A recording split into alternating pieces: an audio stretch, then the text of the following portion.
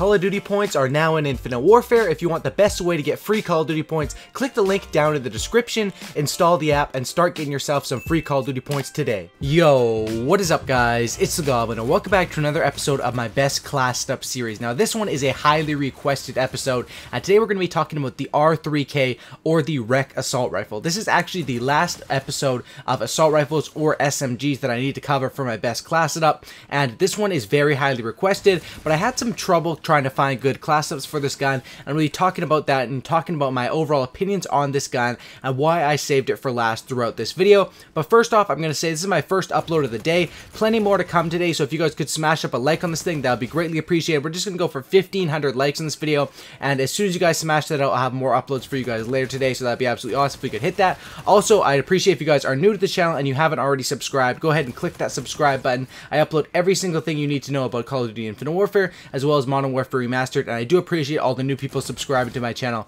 since this game has come out, and let's get right into it. So this gun is the R3K or the REC. I'm just going to call it the REC. That's what sounds better to me, and that's personally what I'm going to call it. That's how I like to call this gun, and basically this is a 3-round burst weapon in Call of Duty Infinite Warfare. However, in the gameplay that you're watching here, I'm actually using the epic variant of it. I was lucky enough, I think I got the epic variant of it from a supply drop. Yeah, I'm 100% sure I got it from a supply drop because I didn't buy it straight up.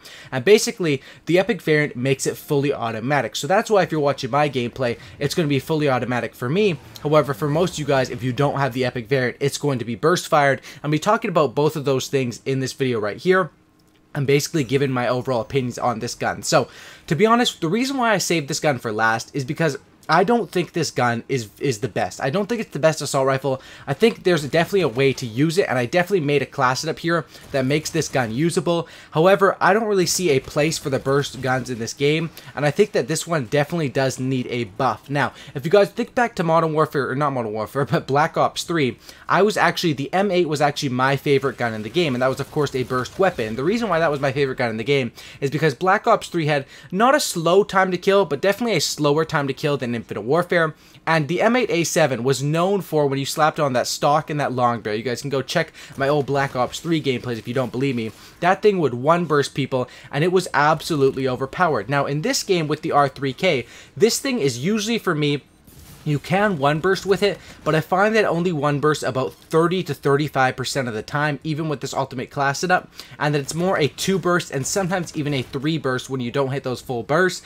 And in this game where the time to kill is just so damn fast, it's better to use a weapon, any other assault rifle, and spray off than to try to be accurate with a burst weapon. Now, this weapon is still very usable. Certain people are going to love this weapon, certain people are going to hate it. For me, I think it's definitely, you know, it's still a good gun, it's still very usable. However, I think it does need a little bit of a buff compared to the other assault rifles. I'll throw the class setup up on the screen. The class setup I was using here is for the fully automatic version, but I also use the exact same class setup for the burst version of it. That's basically because this class setup is 100% made to get you those one burst kills, and made to, you know, this gun is, I use it similar to how you would use an M8 or how you'd use any sort of burst weapon in Call of Duty history, to post up with and to get streaks and to hold down objectives. So let's throw the class up on the screen right now and let me talk about it. So obviously I have the REC here. You guys can have any variant that you guys want. One thing I want to say is about the variants before we get into the class setup, obviously, is the REC variant, which makes it fully auto, is very, very good. However, the R3K Eclipse, which is I believe the rare variant of it, actually gives you like a bonus long barrel that stacks with the long barrel, which is called particle amp, because this is an energy assault rifle. So you basically have double long barrels on this weapon if you do have that rare variant. So variants are 100% super important to this gun. And let's get right into the class up. Now, as far as the sight, I don't really like the iron sights with this gun. It's very similar to the M8A7 from Black Ops 3 in that way. I didn't like the iron sights on that gun either, so I decided to use an ELO sight. You can throw on different things. I was testing out the Trojan sight, the reflex sight, the ELO sight. That's all up to personal preference. Me personally, I was just rocking with the ELO sight, and I find that that one works out very well. And then my two attachments I'm running this thing are going to be stock and particle amp. Stock, basically to be able to strafe with an assault rifle.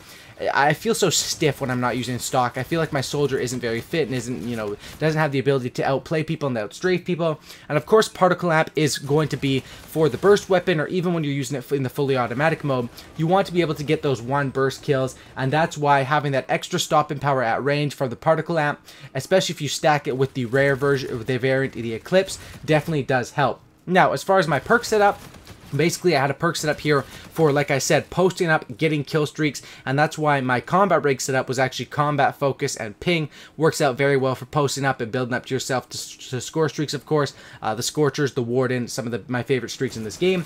But as far as the class setup for the perks, I run Blast Shield just so I can't get naded out of wherever I'm posting up. Hardline and Scavenger, pretty self-explanatory. Second perk, I don't even feel the need to explain that anymore, just to be able to not run out of ammo, and also to be able to build up to my streaks. And then of course Marksman as my third perk, because this gun does have some mad range on it. You're not going to get 1 burst kills at range, it's virtually impossible. You're going to get 2 to 3 burst kills at range, but it definitely does have that range on it.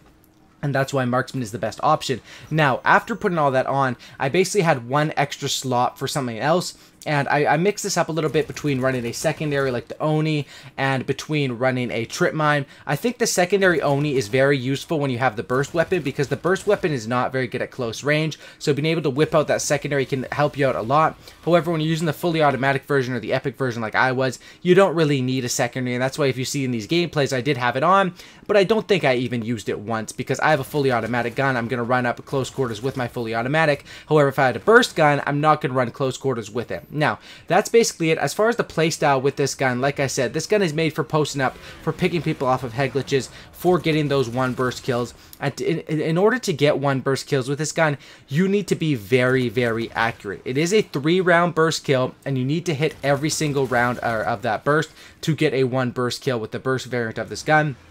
And basically that means you literally can't miss a shot, or else it's going to be a 2 burst kill. And if you miss more shots, then it's going to be a 3 burst sometimes. It all depends on how many bullets out of each burst you are hitting. If you guys don't know how burst guns work, basically, is I'm going to be shooting out 3 bullets at a time. Now, you might think if you hit them, that means all 3 are guaranteed to hit them, and that's not exactly how it works. Because this is an energy weapon, the particles of energy are basically, you can see them as they're shooting out of the gun, and you might only hit 1 out of 3, you might hit 2 out of 3, you might miss them all, or you might hit 3 out of 3 and get that 1 burst kill. And this gun definitely plays in favor to people who take their time and line up their shots and can hit those 1 burst kills. Now, the reason why I think this gun is a bit underpowered is because in a game that plays so fast paced, you really don't have time to focus on your aim, setting up and getting those 1 burst kills, because other people will just run up to you with an RPR Evo and just hip fire you. And this game is extremely fast paced, probably one of the most fast paced Call of Duties we've ever seen, to be honest. And some people won't like that I'm saying that,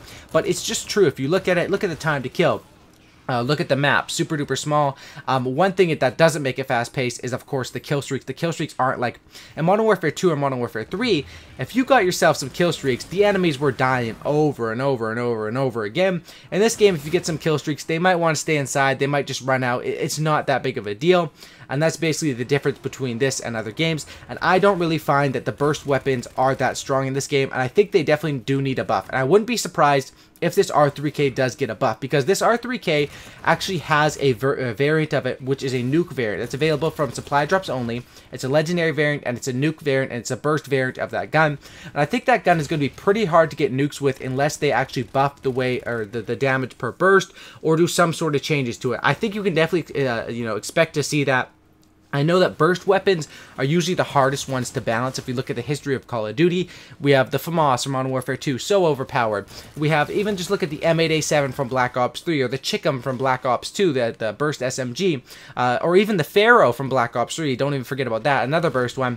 These guns are buffed and nerfed constantly throughout the life cycle, and I wouldn't be surprised if we see this gun, be buffed in the next patch update and become really good, and then be nerfed again, and do a similar sort of song and dance to what Black Ops 3 was doing with the M8A7. For some reason, Call of Duty just has trouble balancing the burst weapons. I think that's because the inconsistency of them, because you can't hit that. You could be hitting a full burst, or you could only be hitting a third of the burst, and it's really, really hard to figure out how to balance these guns. As of right now, I think that the epic version of this gun is the best, and I definitely do like the epic version. I think it's a really good gun, and you guys can see that. But as far as the burst portion of this gun, I gave you guys the best class setup to be able to get 1 burst kills. You need to have that particle amp on. Definitely, that is exactly like long barrel. If you catch me using my M8A7 in Black Ops 3, I'm going to be running long barrel in stock every single time, or sometimes quick draw if I'm just messing around.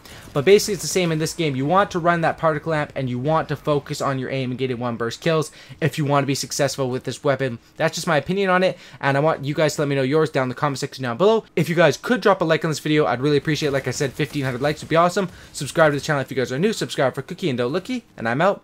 Peace.